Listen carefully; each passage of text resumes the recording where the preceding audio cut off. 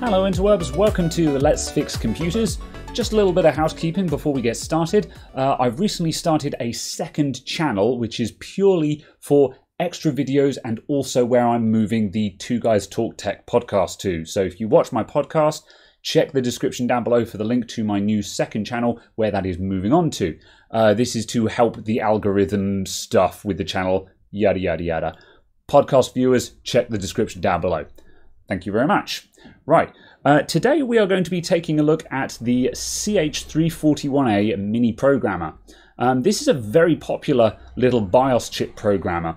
I've had this one for quite a while now. I haven't been using it as my main because there's a problem with this. I'll tell you more about that as we go in. Now, before I go any further into this, I also want to give some props to where I'm getting my references from today. This video is going to be heavily referenced from another video by a channel called Voltlog. I will link their video in the description down below as well. Thank you very much, Voltlog. I more or less followed your video to a T when researching this one. It was a very good video that I thought explained the problem and the solution incredibly well. However, lots of people, they kind of like to hear things from a voice they're familiar with. So here's my take on the whole thing. Anyway, I will link to all of my resources in the description. All the references are there. Thank you very much for the people who've done the hard work for me. So let's talk about this programmer.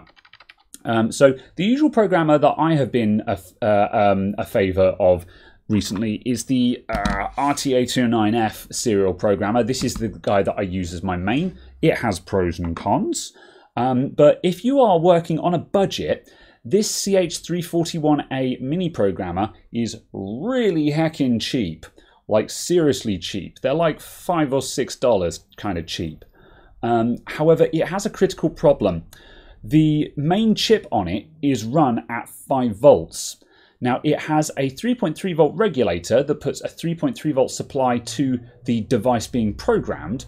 However, because the data lines of this programmer go back to the CH341a chip, it means the data lines are pulled up to 5 volts, which is bad. That's too high for the chips that you're programming.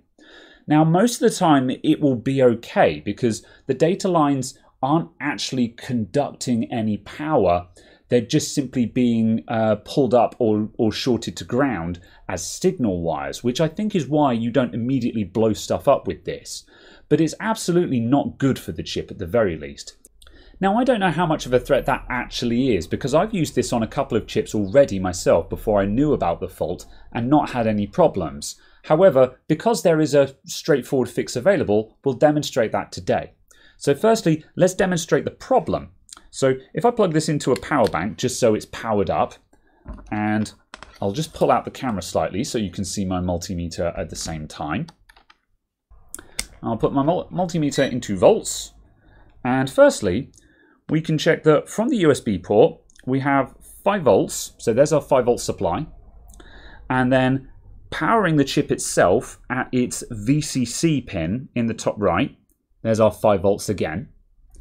Then over here, we've got the 3.3 volt rail, which is our regulated 3.3 volts. And that is going to the VCC pin of the programmer, which I think is there. There it is. So the chip itself is powered by 3.3 volts. However, the data lines, which I can probe from down here, whoops, are at 5 volts.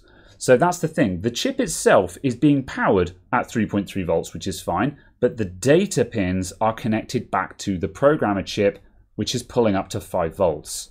That's the issue. So the solution to this is to do a modification where we reroute the power. So this guy, instead of being powered directly from the 5 volt rail, is being powered on the 3.3 volt rail. And this guy's quite happy to run at 3.3 volts. It can work within that range. And if we do that, it then will be outputting 3.3 volts to the chip. So what we have to do is we have to lift that pin in the top right so it's no longer contacting the pad and run a jumper wire over to the 3.3 volt rail. There's also an extra pin down the side here, which I'll point out in a moment, which also needs to go over to the regulator in order to stabilize everything as well. So let's go over to a schematic of this device just so I can show you what that looks like.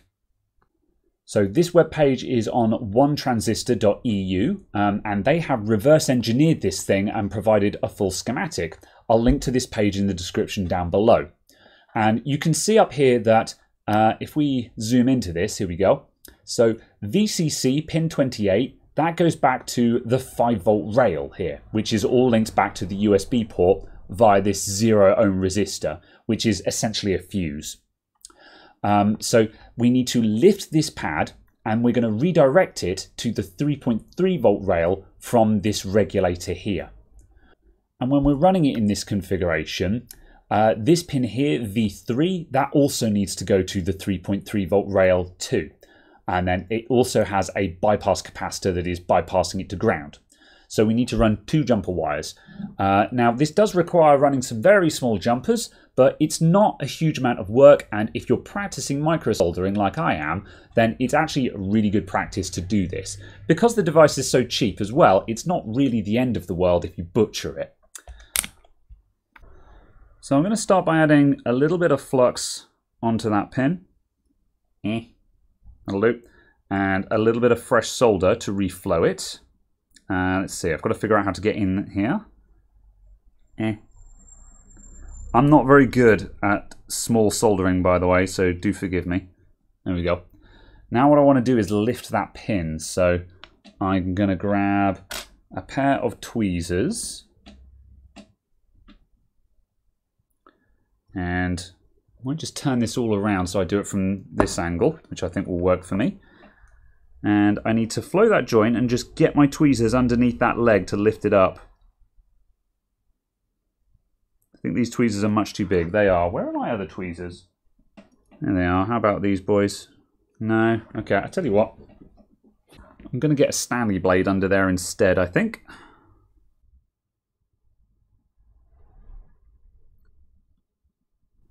I'm doing a terrible job at that. I'll put it in this vise, and then I don't have to try and hold the thing steady while I work on it.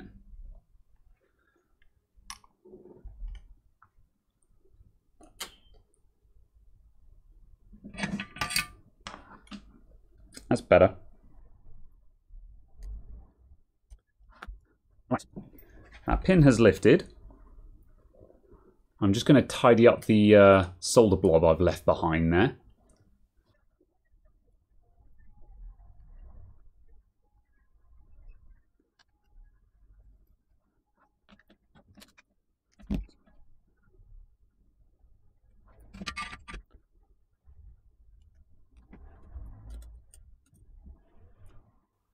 There, and from that angle you can see that this pin is now floating up in midair. So now I'll apply a little bit of alcohol just to tidy up that flux, and then I'm going to put a little square of Kapton tape underneath it just to isolate the pad.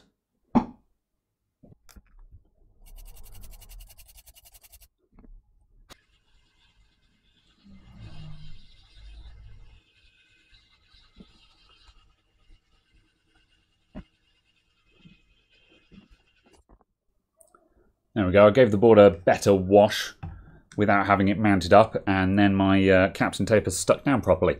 So now we've isolated that pad. So now we need to run power from this pin back to the 3.3 volt regulator, which is here, so the center pin, or this guy up here will also do.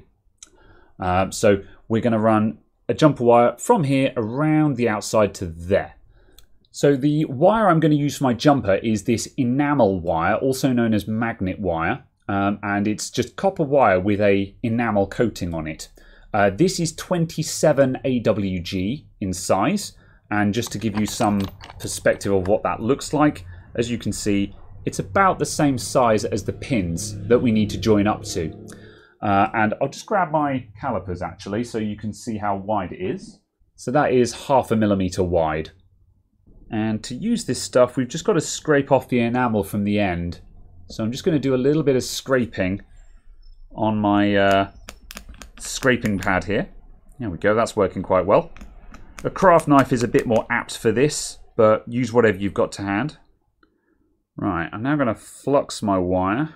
Just poke that into the flux syringe and add, I'm going to tin it, and then hopefully I won't need to add any solder onto the surface.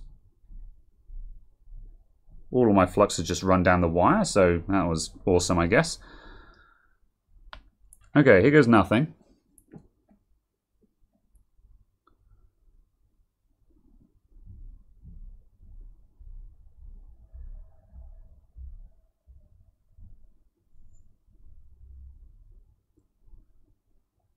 There we go, that's on good enough, I think.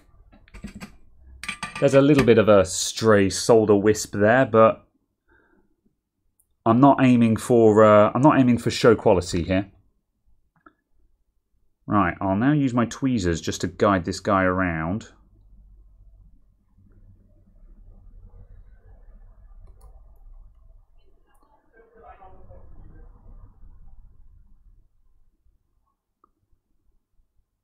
And we're going down to there.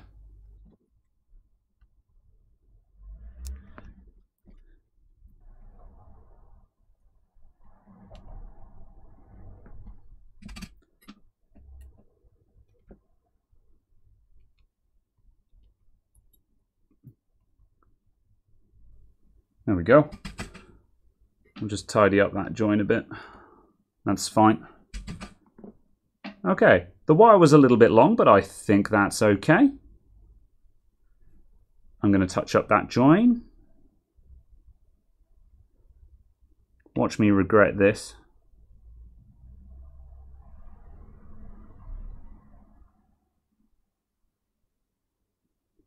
No, that went well. That looks tidier to me. I like that. Good. Right. Now we need to get another jumper from pin 9. So that is 1, 2, 3, 4, 5, 6, 7, 8, 9. That guy there. Below the 3. So it's right up with the edge of the regulator. So I've just trimmed off another tiny little jumper wire. Again, I have been told by others or advised by others that it's not a good idea to trim your wire to length. You should lay it down and then cut it off the reel as you go. However, for these really short runs like this, I think this is easier for me. But just keep in mind, this is not necessarily the advised way of doing it. I'd suggest experimenting with different methods and seeing what works for you.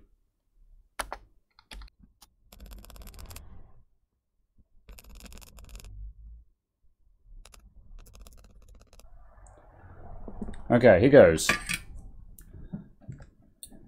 Flux. I tell you what, I could be running a much smaller tip than this.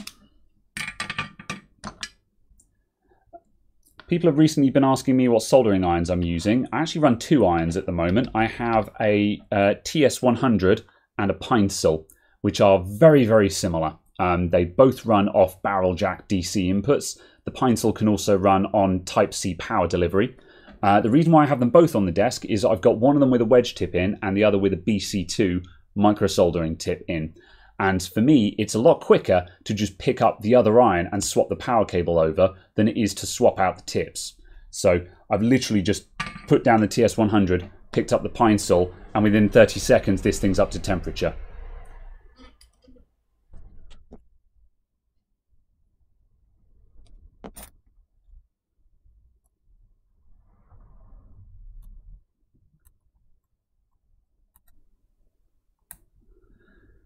Oh my word. Could you stop? There we go. Can you tell I haven't done this much yet? Oh no.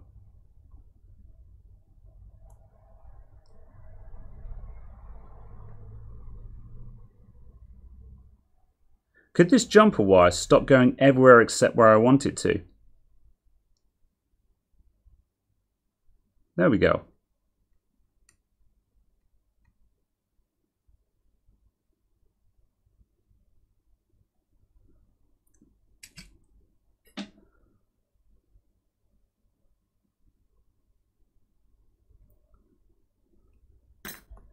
Now we'll just drown it there.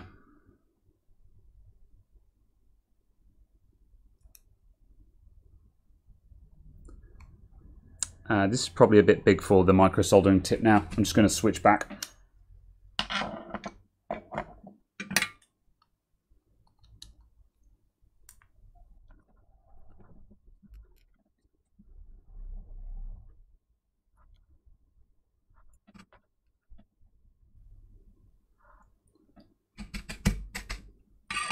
There we go. Right, it's not as neat, but it's certainly good enough. That's on. Let's clean that up. Hopefully I won't sweep away my nice little bit of Captain tape here. I bet I will.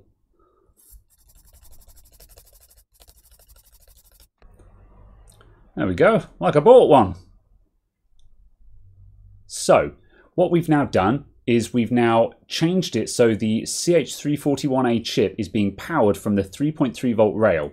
We've also changed pin 9 to be up at 3.3 volts as well, which I think it's some kind of programming or set pin to tell the chip what kind of mode it's in. We have not needed to lift the pad at pin 9 because that just goes to ground via a bypass capacitor. So we don't need to touch that one. This one we needed to lift though because that pad is where the 5 volts is coming in through. So that's where we've disconnected it from. Good, right, let's plug this in and we should find that our voltages now look correct. So we should find that this guy is now getting 3.3 volts, which it is. The chip is still getting 3.3 volts, but now more importantly, the data lines are now being pulled up to 3.3 volts instead of 5 volts. So this guy is no longer setting the data pins to the device under test to 5 volts. So mission success. As a finishing touch, we could get some conformal coating and put it over those wires just to put a nice little lacquer layer over the top. I don't actually have any to hand yet, so I'm not going to do that now. However, I would recommend getting some conformal coating of some kind. Even if it's just some clear nail varnish will probably do the job. And that just makes sure that those wires don't get snagged at any time. But, you know, if you're putting an adapter in there and you accidentally snag the wire and rip it off, you're going to be very sad about that. However, thankfully, these wires are not too exposed on this, so that looks just fine to me. I'll probably do that at a later date.